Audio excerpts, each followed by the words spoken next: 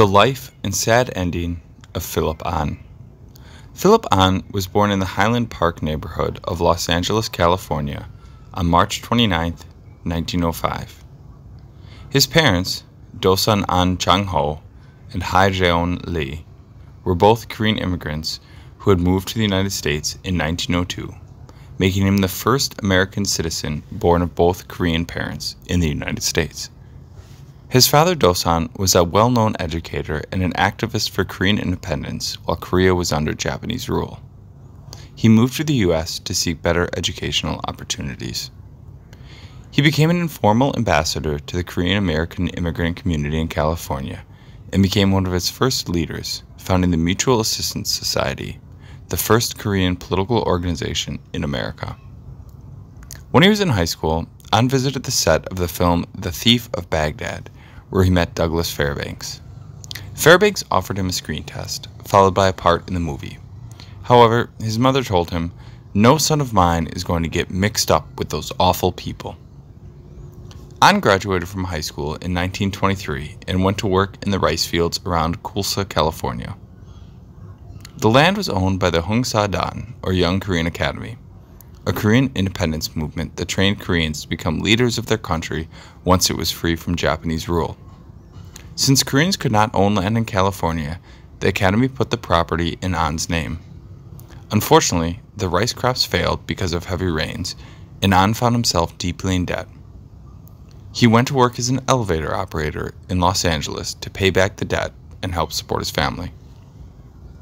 It was not until 1934 that he could afford to attend the University of Southern California. His father told him if he really wanted to be an actor, he had to be the best actor he could, and convinced him to take acting and cinematography courses. While still a student, he appeared in a stage production of Merrily We Roll Along, which toured the western United States.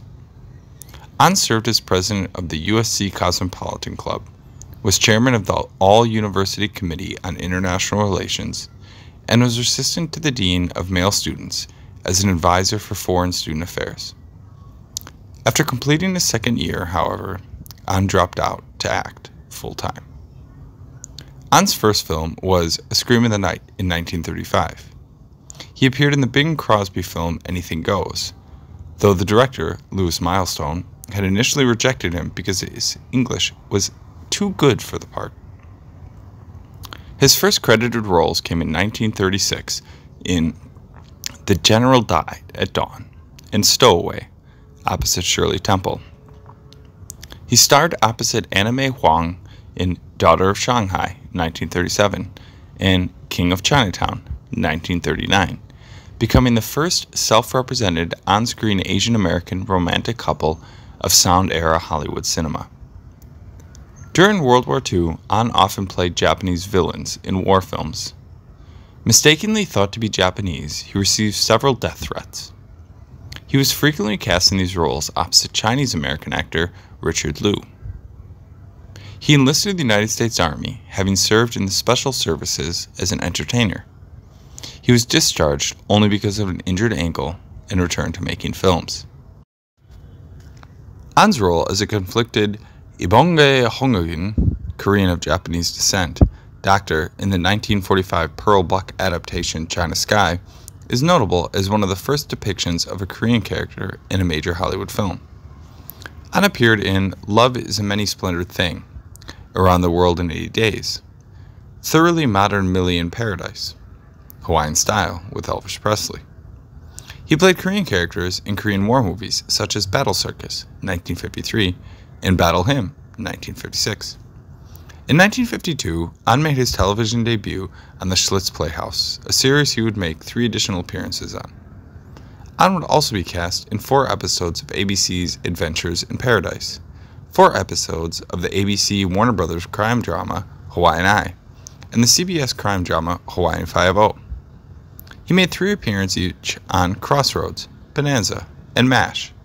He would also appear in 2 television movies. Ahn's most notable television role was as Master Khan in the television series Kung Fu. A Presbyterian, Ahn felt that the Taoist homilies his character quoted did not contradict his own religious faith. Sadly, Ahn died on February 28, 1978, due to complications from surgery. He was 72 years old. He was buried at Fort Lawn Memorial Park, Los Angeles. In 1984, Ahn was posthumously inducted into the Hollywood Walk of Fame with a Motion Picture Star for his contributions to the film industry. His star is located at 6211 Hollywood Boulevard. He was the first Korean-American film actor to receive a star on the Hollywood Walk of Fame.